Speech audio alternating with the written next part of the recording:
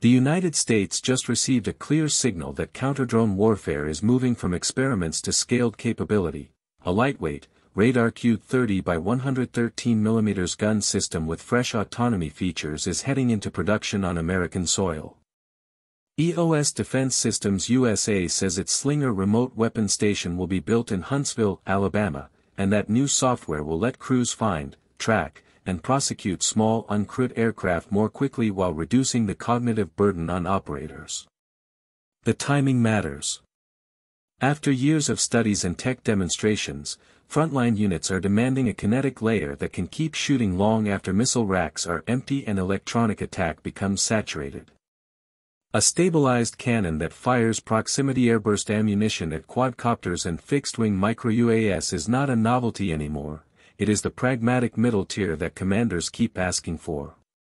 What gives this gun and sensor node relevance is not the caliber alone but the way the package fuses sensors, computation, and control.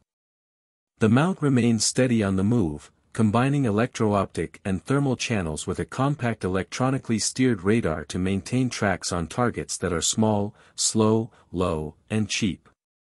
That radar-to-sight cueing loop is decisive against drones that hover behind trees, scoot between buildings, or pop over berms. EOS's automation upgrade layers aided target recognition onto that loop, so the machine handles a larger share of the drudgery, detecting, classifying, and prioritizing candidates, before the human approves or supervises fire. The selectable autonomy model matters. Commanders can lock the system into strict human-in-the-loop for sensitive sites, push to on-the-loop for contested approaches, or adopt guarded modes where engagement logic is more assertive but bounded by rules of engagement. Economics is the other part of the story. Missiles are exquisite and scarce, drones are expendable and plentiful. A short burst of airburst fused 30mm rounds that throws a lethal cloud across a flight path is far cheaper per engagement than most interceptors, and the ammunition can be stocked in depth at forward locations. When stabilization, accurate ranging, and decent fire control push first-round hit probability upward, the rounds per kill drops, which saves both money and dwell time on the trigger. That is crucial in urban settings where stop-line logistics, power plants, or headquarters require defense without spraying the neighborhood. A magazine-deep effector also gives commanders the confidence to defend against nuisance tracks rather than saving shots strictly for confirmed one-way attack. Huntsville production is not just a zip code choice, it is a bet on integration in supply chain.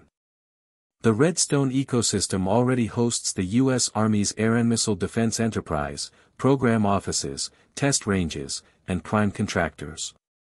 Building this class of weapon near those stakeholders accelerates fit checks with battle management systems and simplifies sustainment conversations. It also signals to U.S. buying authorities that the vendor is serious about domestic content, exportability to allies who prefer U.S.-made subsystems, and iterative software releases under American cybersecurity discipline. In practical terms, the local line enables, build a little, test a little, learn a lot cycles where autonomy modes, ATR thresholds, and radar site fusion can be tweaked with user feedback rather than waiting for a distant factory batch. Interoperability is more than a brochure term in the counter-UAS mission. U.S. and allied forces increasingly run their short-range air defense as a system of systems, multiple radars feeding a common picture, electronic attack softening the target set, and diverse effectors closing kills as appropriate. The Slinger family's lineage includes integrations with the Army's FAAD C2 backbone on directed energy demonstrators, which is a non-trivial credential. If an effector already speaks the network language, track formats, message latencies, engagement authorities, it can plug into the tactical architecture with fewer surprises. That lowers fielding risk and aligns with the Joint C-UAS Office's insistence on modular, open approaches validated at recurring events like the Yuma trials. For buyers juggling M-SHORAD modernization and base defense under budget pressure, an open, radar-cueable gun system that plays well in the network checks important boxes. The industrial backdrop also favors multi-role mounts. A remote weapon station that can ride on a JLTV and then migrate to a patrol boat without wholesale redesign offers economies of scale. European navies are already probing close-in drone defeat for harbor security and littoral patrols, where small UAS can scout, harass, or act as spotters for loitering munitions. A stabilized 30mm with airburst effects, tied to compact radar and ATR, gives crews a repeatable, day-night answer that doesn't require a missile battery on every pier. On land, the same mount covers convoy overwatch, perimeter defense for fuel farms and ammunition depots, and pop-up protection for temporary command posts. With magazine depth and rapid slew, it can service multiple tracks in quick succession, something that single-shot missiles can struggle to do cost-effectively. No autonomy feature is free of controversy, and the deepening automation here will invite scrutiny. The promise is faster handoff and fewer operator errors under fatigue. The risk is overtrusting classification in cluttered environments. The wiser interpretation is that autonomy in this context is about managing tempo and attention, not replacing judgment. By exposing knobs to enforce human in the loop, mandate dual sensor confirmation, or constrain firing arcs near civilian structures, developers can keep the commander in charge of risk while still accelerating the detect-decide-defeat chain. In practice, units will likely tune modes differently. Base defense might prioritize conservative gating, while maneuver brigades escorting logistics in gray zones could bias for speed with guardrails.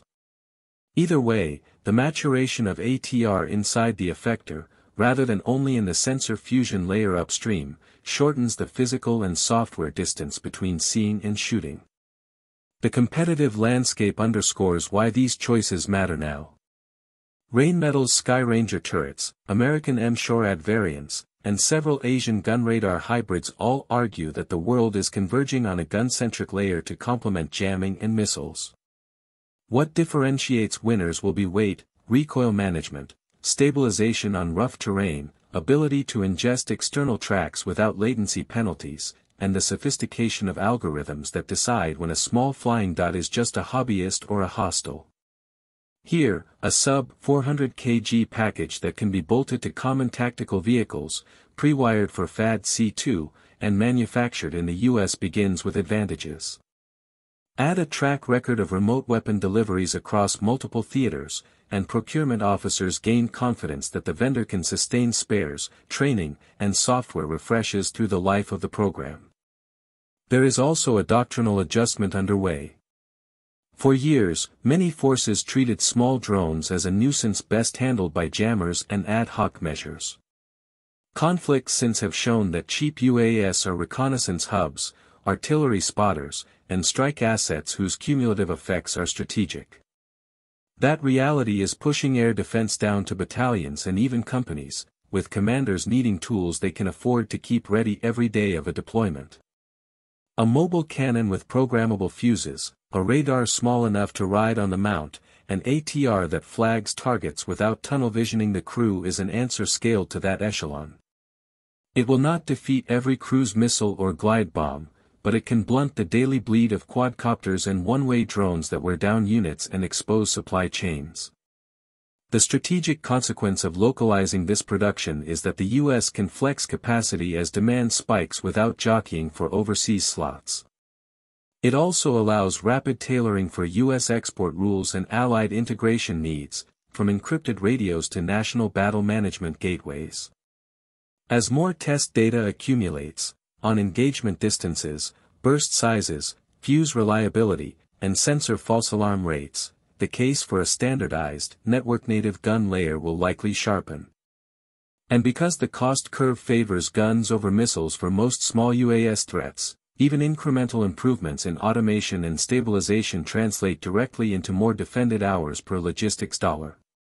In short, moving a proximity-optimized 30mm effector with radar queuing and selectable autonomy into American production is less about one product announcement and more about a shift in how the U.S. intends to handle the drone problem at scale. The approach is unsentimental and utilitarian: make the kill chain shorter, make the shots cheaper, make the integration cleaner, and give commanders a dial for how much autonomy to apply. If that formula holds in operational testing and early fielding, the middle layer of layered air defense, long neglected and perennially under-resourced, may finally have a dependable workhorse.